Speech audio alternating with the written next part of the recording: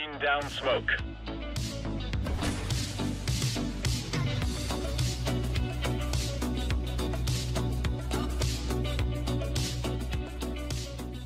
After a long wait, we are finally back with a brand new episode of Investment Odyssey. So welcome back everybody that's been following the series, and if you're new here, basically the way this works is we're spending $500 total, and then once we spend those $500, we're going to use the investments that we buy with that money and try to make $1,000, meaning we'll make $500 profit overall. So the series is getting pretty interesting. I hope you guys are enjoying it. I'm having a lot of fun making it, and I hope that the series goes on for a long time, and I hope we're successful in our goal. So we're going to start off with a quick little update because of Shattered Web ending, and then we're going to go ahead and move into our new investments for this episode. But before that, let's talk about SkinBay. SkinBay is a very good site with a very easy to use user interface, and of course it has great prices all across the board. So if you guys want to go ahead and check out SkinBay, I do have a link you can use in the description below. It does support the channel, and if you do decide to buy anything with my link, be sure to go ahead and let me know, and I'll let you know what I think about your purchases. So thank you guys for checking out SkinBay, and let's get into this episode. So of course, with Shattered Web ending, there is a lot of things happening in the aftermarket that we have to talk about, but one of the main things is the gold web foils, of course. Those are something that we did decide to invest in for Investment Odyssey prior to the operation ending.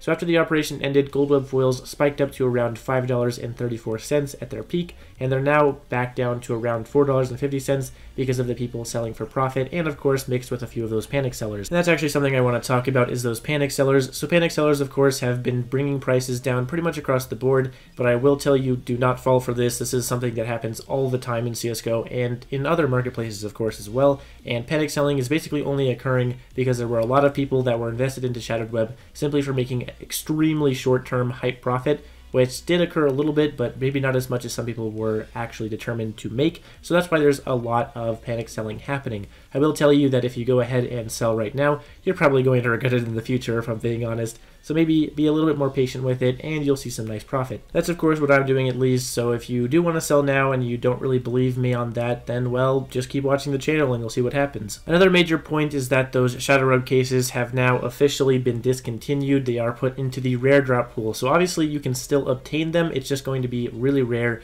and that supply that's going to be provided via the rare drop pool is not going to be significant enough to drive the price down. It is still a little bit odd that CSGO has decided to discontinue this case, considering that there is a brand new set of knives in them that have not had any sort of other release. They're only available in the Shattered Web cases, so I'm a little confused as to why they did that. They also, of course, released that Prisma 2 case, but it did not feature the new knives, so again, very, very weird, and we're going to have to go ahead and see what happens in the future with that, because I do think they're going to have to release the knives in some form in the future, but it's a little bit weird that they didn't, actually fully keep the case and just decided to discontinue it. However, of course, one interesting thing that came out of this really odd scenario for Valve is that the Shattered Web cases are now very hard to obtain, and they are going to be a lot more rare of a drop, just like the Hydra case. So we could see some Hydra case prices in the future if they don't decide to release the same skins or the same knife in any form in the future. Which is actually why I decided to start off this Investment Odyssey episode buying 10 of these Shattered Web cases, because they were officially discontinued, and we do officially have that information.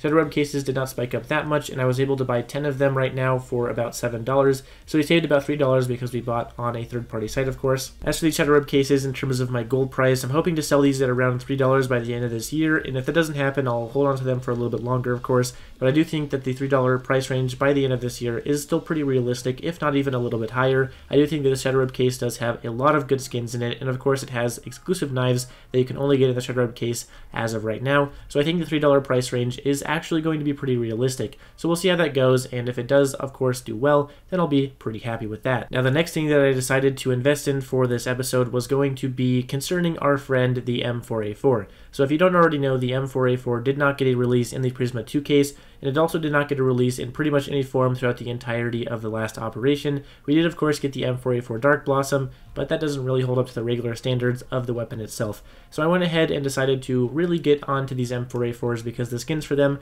are clearly not being provided in the greatest form. So the first thing I bought here for the M4A4 was, of course, the M4A4 Modern Hunter. This is one of the oldest M4A4 skins and also one of the rarest ones. No, I did not get a factory new one. Those ones are a pretty high price at the moment, and also the minimal wear ones were also proportionately a pretty high price, so I went ahead and decided to just go safely with a field tested one. I went ahead and got a decently low float on it, not too bad, not too high of course, and I think that it looks decent, even though the M4A4 Modern Hunter is a skin that gets scratched very easily. Regardless, I think it's a pretty good price to pay for this. It's pretty cheap, of course, but I think overall it's going to make us a good amount of money. But I didn't really want to stop at just the M4A4 Modern Hunter. I think the M4A4, of course, not getting a new skin in the Prisma 2 case as well, obviously deserves it a little bit more of attention for this investing series, and so I went ahead and decided to also pick up an M4A4 Daybreak. Now the Daybreak is actually not just a good investment because it's just an M4A4, it's also a good investment because it's a pretty rare operation skin that is, you know, a little bit hard to get your hands on these days,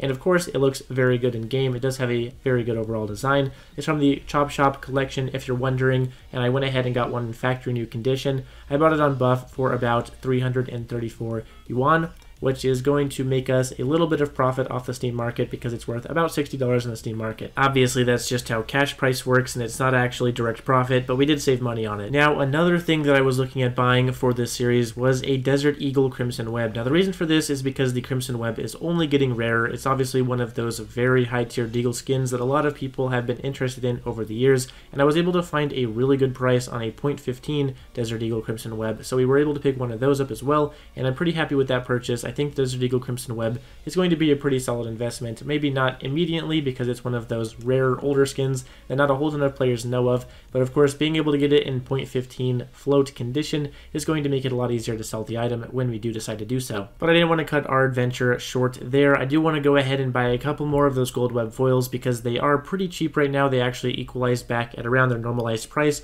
which is pretty good for buying at the moment, and I think that these are going to be a good one to hold on to as the year progresses. So I went ahead and purchased 2 more of these to add to the collection, and so now we have a total of 6 gold web foils. So overall, I think these are some pretty good investments to make right now. We went ahead and put a bit of money into those M4A4s, which I think are going to be a very solid investment going forward. We also got them at pretty good prices. Those Daybreaks actually go for a pretty good discounts on third-party sites, which is pretty nice because we do get to save a lot of money on those, of course. As for the Desert Eagle Crimson Web, I do think that the Crimson Web is going to be an interesting deal to invest in. I think it's one of those ones where I kind of just wanted to invest in it for a while, and I just kind of decided to do so now, and I think it's going to be good to have at least one of those in our inventory going forward. And as for some of those consumables from the Shutter Web collection, we of course got a lot of those cases, 10 of them at the moment, and we also were able to get 2 more of those gold web foils, which I think are also both going to be solid investments going forward, as they are consumables, and they're going to be harder for people to latch onto and keep the price normalized. So overall, this is what our investment spreadsheet looks like at the moment with everything added, and this is what our storage unit looks like with all of the investments included. At the moment, I'm not really looking to sell anything off. Right now, I'm just going to go ahead and keep holding on to these as we continue to make more episodes and seeing where the Shutter Web investments specifically take me, and then we'll decide when we want to sell for those. Anyway, guys, that's going to close out today's episode. I really hope that you guys are making good profits with the Shutter Web collection, and I hope that there is some good profit in the future for this collection specifically as well.